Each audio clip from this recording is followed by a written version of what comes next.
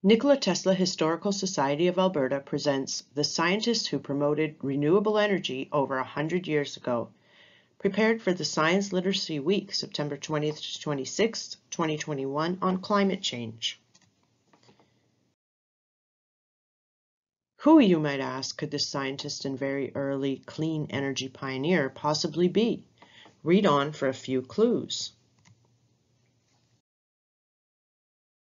If you guessed the scientist was Nikola Tesla, you are absolutely right. He thought of renewable energy, cosmic energy, energy from the ionosphere, wind energy, solar energy, remote endless energy, geothermal and hydrothermal energies. Tesla inspired renewable energy. Some of his visionary ideas and experiments have now become reality, while others are still being investigated. His ideas for solar, wind, hydroelectric, geothermal, and wireless energies are being implemented with success. Tesla's long essay about renewable energy was first printed in a magazine in 1900 called The Century. It had the largest national circulation. Indigo Books now describes it as a starting point for understanding global warming.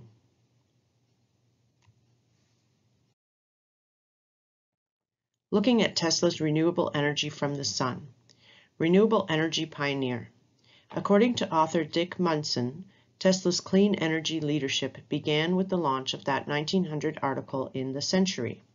It had a special reference to the harnessing of the sun's energy, which made it one of the earliest detailed looks at capturing power from the sun and the wind. Solar, radiant, and cosmic energy. Tesla believed that the sun's rays falling upon the Earth's surface represent a quantity of energy so enormous that but a small part of it could meet all our demands.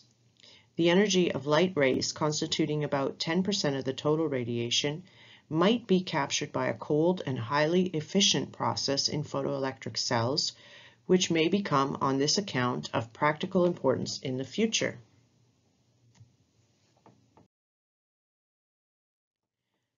Diagram of Tesla's first radiant energy receiver. Fundamentally, this has been described as an early version of a solar energy panel.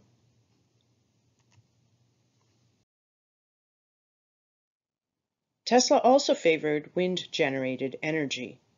In Tesla's words, "Since time immemorial, man has had at his disposal a fairly good machine which has enabled him to utilize the energy of the ambient medium. This machine is the windmill." The U.S. Department of Energy estimates that 20% of the electricity in the United States could be provided from wind energy with the existing transmission infrastructure. That's more than nuclear energy and about the equivalent of natural gas. Hydrothermal energy. In 1931, Tesla studied the temperature differentials of the deep seas for power, with the idea that a warmer level in one layer could be brought into contact with the cold from another to operate power plants. The theory was to use a device called a cryophorus. The cryophorus was two large glass bulbs connected by a glass tube. The bulbs were partially filled with liquid, with one of them set in ice, which is evaporated in one and condensed in the other. He believed the system could generate a massive amount of power. Diagram of a simple cryophorus. Tesla played with the notion of inserting a turbine between the two bulbs and connecting them to a generator to produce steam power.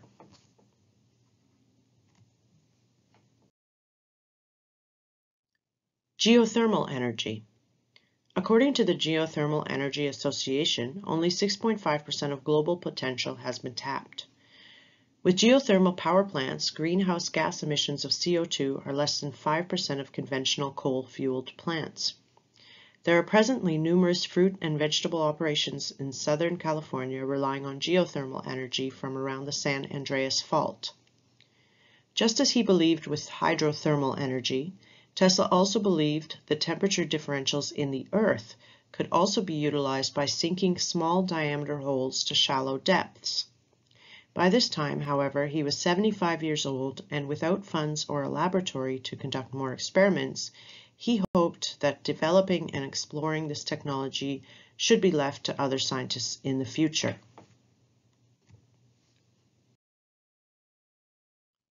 How geothermal energy works. Hot water that is trapped inside the earth is turned into steam, where it moves along pipes connected to a turbine, which spins from the steam and powers a generator to produce clean energy. The steam condenses in a cooling chamber and is returned back into the ground, where it becomes water and the cycle repeats. This present-day process also resembles Tesla's ideas for extracting renewable hydrothermal energy.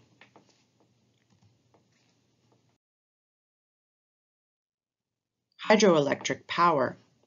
This is the most commonly used renewable source of energy and represents about 16% of total electricity production. Tesla was the scientist and inventor who harnessed the power of Niagara Falls in 1896, supplying steady and carbon-free energy.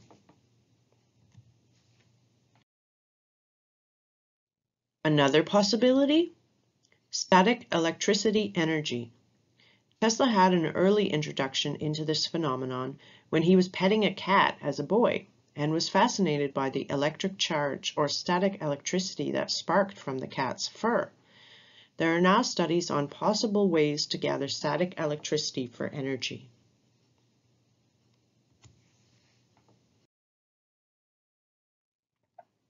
Tesla's experiments to generate free world energy. In 1901, with funding from the industrialist J.P. Morgan, Tesla built his Wardenclyffe lab, with the prominent Tesla Tower, which stood 185 feet and had a 65-foot copper dome transmitter on the top. He believed he could use the tower to transmit signals and, with numerous such structures around the world, be able to provide free, unlimited wireless electricity around the globe. Wireless energy. This is one of Tesla's best known and greatest achievements that he was, however, unable to complete due to later funding problems.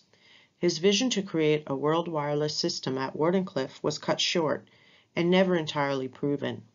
Still, his pioneering efforts have underpinned today's wireless technologies like mobile phones, smartwatches, and drones, to name a few, all of which have minimal impact on the environment and maximum impact for modern convenience.